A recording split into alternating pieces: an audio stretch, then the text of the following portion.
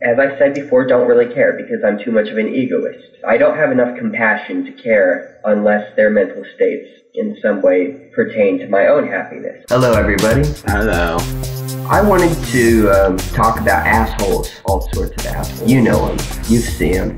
You see them every day. You see them on the internet. They're trolls, all sorts of assholes. Well, I'm going to talk about assholes, meaning people who are rude, people who are mean, people who are unjustly aggressive, people who are just unpleasant to be around. I'm talking about the ones that I hate. You see them on the street.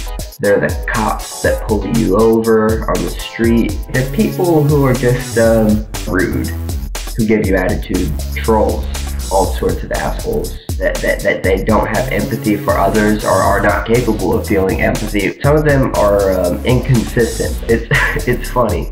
I have a heavy suspicion that they're sociopaths, that they don't have empathy for others or are not capable of feeling empathy or have been raised in such a way to where they can't feel empathy because they were never treated with empathy or compassion, and they take that out on others because they don't know the language of